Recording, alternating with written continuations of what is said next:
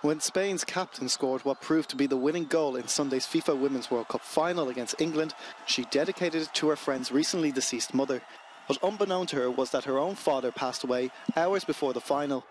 As Spain celebrated the goal, the players' family wiped away their tears and kept silent, deciding not to tell Carmona until after the game so she could stay focused. After the final whistle, she was among the Spanish players celebrating and dancing on the field, and then appeared to participate normally during the trophy presentation. The Spanish Football Federation informed the Real Madrid player of what happened Sunday evening. In the early hours of the morning, she wrote on social networks, "I know you have given me the strength to achieve something unique. I know that you have been watching me tonight and that you are proud of me. Rest in peace, Dad." On Monday, she posted again to say that she would be attending the official team celebrations in Madrid, but added Sunday was the best and worst day of her life.